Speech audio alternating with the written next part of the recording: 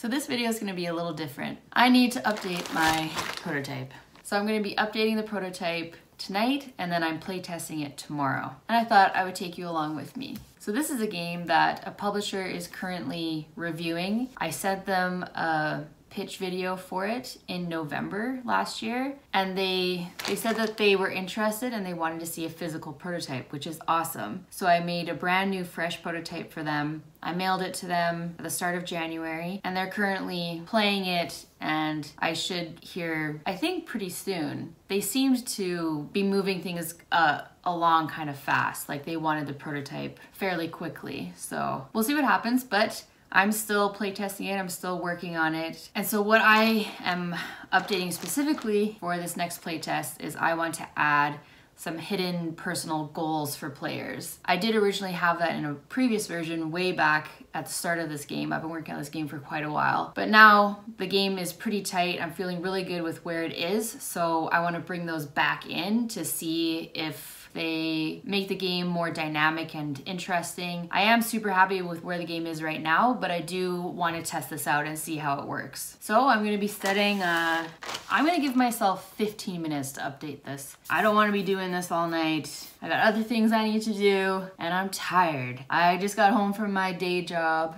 and chilled for a little bit, but I know I need to do this before the playtest tomorrow because I don't have any time between my day job and the playtesting tomorrow. I normally finish my day job at 6, but on playtesting nights, I asked my work if I can finish at 5, so work earlier and finish earlier, which they allowed me to do, which is great, but then I have like 10 minutes to pick up my prototype, get ready, and go and catch the bus to playtest. So I need to update tonight and have the prototype ready to go for tomorrow. So let's get to it.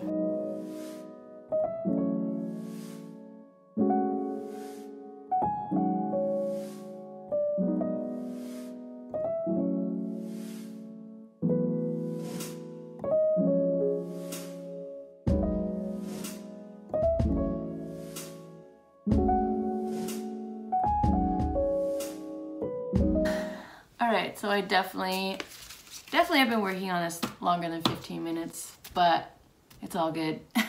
So I made 15 hidden objectives so that even up to a 5-player game, you'll always get 3, choose 1. So it's like bonus points for every delivery you make to a certain customer or from a certain store.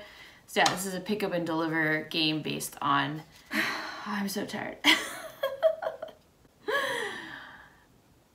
Bike couriers delivering orders around a city.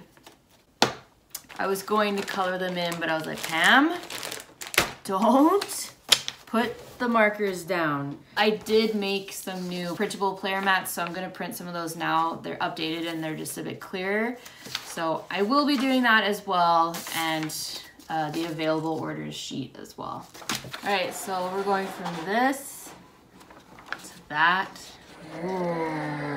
While this is printing, I can show you, I have my notebook for taking my notes, and I wrote down what I'll be focusing on testing tomorrow. So the hidden objectives, deal 3, choose 1 at the start of the game, and then there's some other little things like if there's a tie during the game for accepting new orders, it goes to the player furthest down the turn order, and then also paying for items that you pick up from downtown right away. It used to be a penalty you would pay after the order was complete, but now we're doing it from the start. So I wrote what I'm testing, and then this is where I'll put the playtesters' names.